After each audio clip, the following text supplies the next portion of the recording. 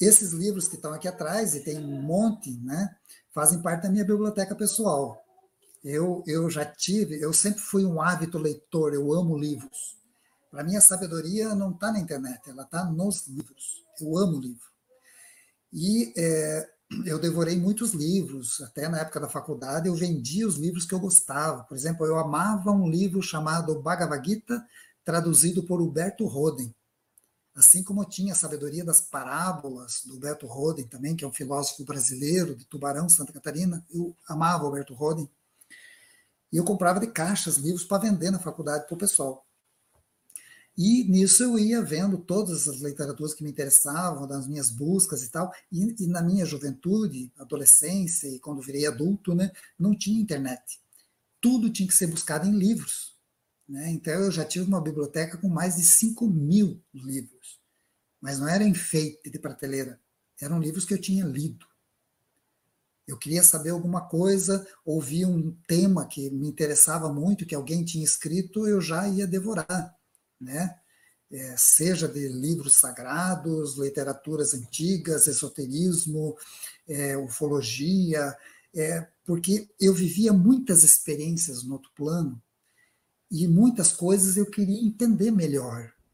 E nisso eu buscava livros aqui que me traduzissem coisas que eu vivia lá. Por exemplo, quando eu comecei a ter experiências em mundos subterrâneos, as primeiras experiências que eu tive, que entramos naquelas galerias e chegamos em cidades dentro da Terra, pelo amor de Deus, aquilo a nível mental, a minha mente cartesiana, aquilo vira meu Deus, um troço muito doido para transferir para outras pessoas, ou principalmente, que é o mais importante para mim, eu entender.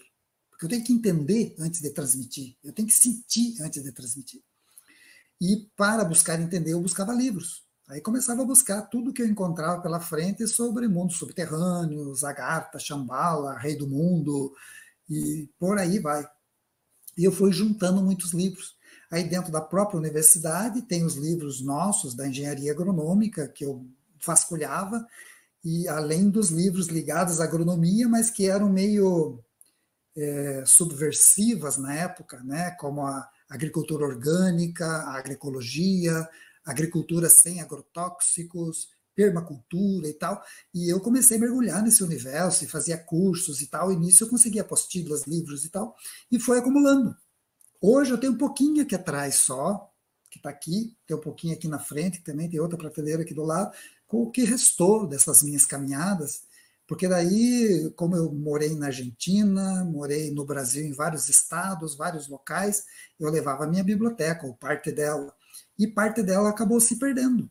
Né? Empresta para um, empresta para outro, um grupo lá está fazendo pesquisa sobre tal coisa e pedia contribuição, eu mandava lá aquele monte de livro para eles, e foi diminuindo. Né? Hoje minha biblioteca está bem menor, hein? Não chega a 3.000 livros, mas são materiais interessantes, importantes, que muitas vezes você quer aprofundar algo, né? Quer se aprofundar no entendimento, o livro ele traduz muito, né?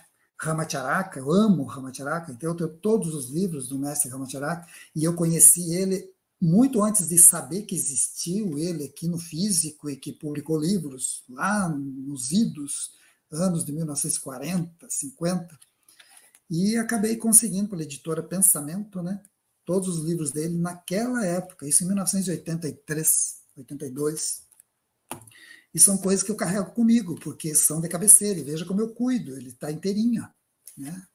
Parece velhinho, mas está inteirinho. Então, eu amo livro, né? Eu acho que o melhor presente que você pode dar para uma pessoa é um livro. E a melhor contribuição que você pode dar para uma sociedade é contribuir com ela com um livro que você escreva, e que seja positivo para essa humanidade como um todo, na área que for. Né? Sociologia, meio ambiente, jardinagem, não interessa. Autoconhecimento, o importante é que você contribua positivamente. Nossa, falei demais de livro, realmente não dá para me perguntar dessas coisas, gente, porque eu acabo indo muito longe.